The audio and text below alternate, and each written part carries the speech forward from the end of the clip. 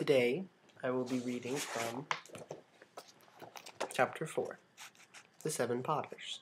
Harry's gathering up his stuff, and he is reminiscing, and he's like talking to Hedwig, and he's like, "Oh my god, let's take one last look at this place."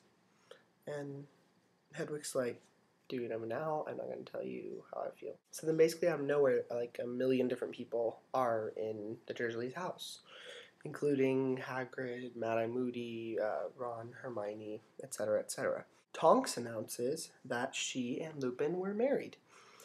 And then Harry's like, "Oh no, I wish I could have been there." Then Mad-Eye becomes a big killjoy.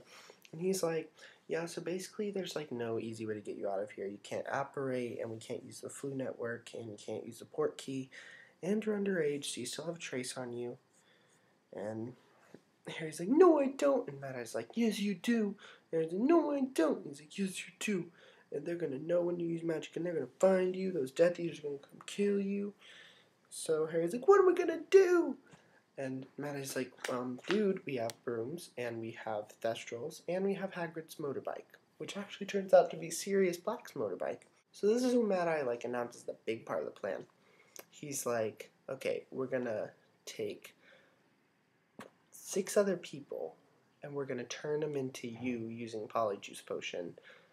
Then you and the 6 other fake Potters will fly around with the 7 rest of us." That was a bad sentence. And that was basically how they were going to get him safely, so that there was only a 1 in 7 chance they'd find the right Harry, and it wouldn't be very safe if like 13 people were traveling around with Harry Potter. I mean, that'd be pretty easy to spot. He gets the fake Potters, who are Ron, Hermione, Fred, George, and Fleur, and Mundungus Fletcher. And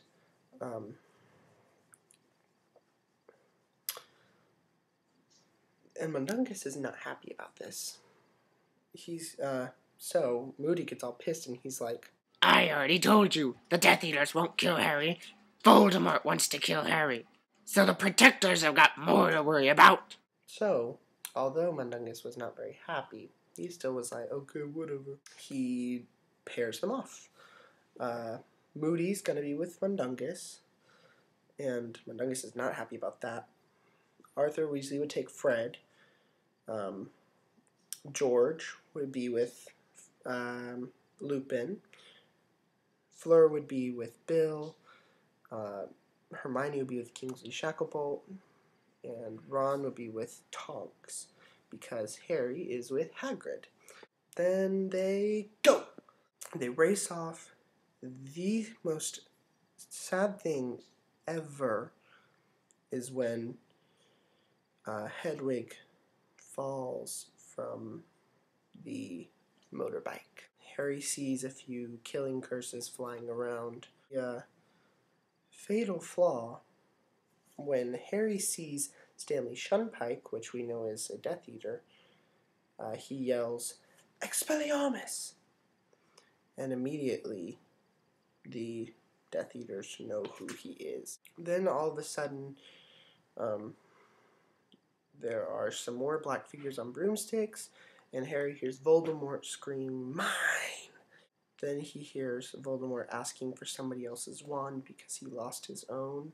All of a sudden, Voldemort vanished, and he sees Hagrid lying on the ground, injured. "Boop, boop, hoop, yeah, that's right.